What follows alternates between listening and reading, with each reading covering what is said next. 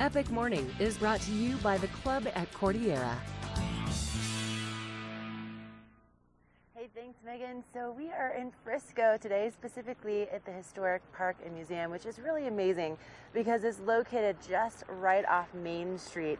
So really incredible, especially for someone who happens to enjoy history as much as I do. But this park was dedicated back in 1983, and since then there's some different structures that have been added to the park, but you can find things like the Nemeth cabin right here. This was a summer home for people that was actually moved here back in 1995, and you can go in and see some of the original furnishings. And then over here we have a jail. Oh yeah, that's pretty cool. You can actually go in and see how that used to work and go into one of the old cells. And then they also, they use this park not only for the history, which by the way, it's free to come and enjoy and explore. Is open from 9 to 5 today, and they also do a summertime lecture series, and today there will be a lecture about Buffalo Bill and his life here in the mountains. He died over, well, actually just about 100 years ago, so that's going to be at noon. You can come and bring your lunch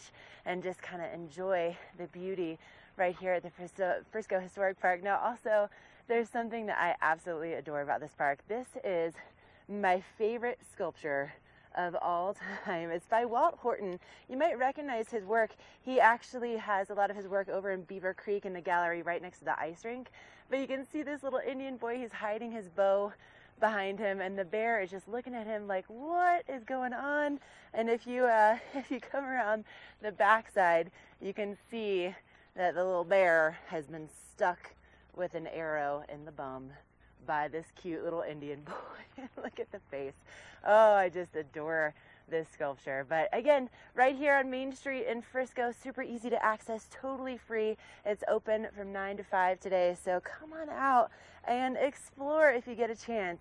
It really is such a cool little piece of history right in the heart of Main Street, Frisco.